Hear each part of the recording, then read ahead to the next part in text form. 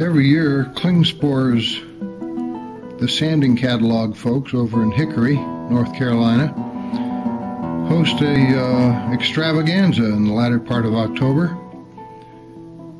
It's a wonderful woodworking show, and quite often the folks at the Carolina Mountain Wood Turners go over, take their Turning Learning Center, and demonstrate for the folks.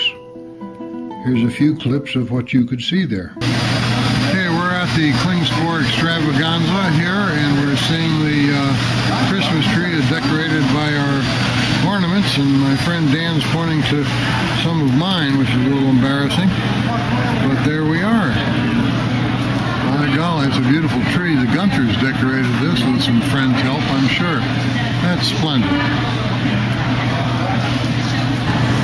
And here we are at the Carolina Mountain Wood Turners exhibit, and a crowd gathering around a demonstration.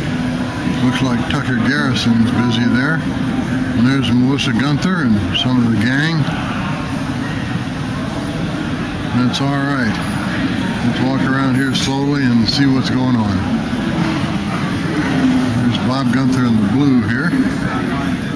And we'll sneak over and see what's happening here.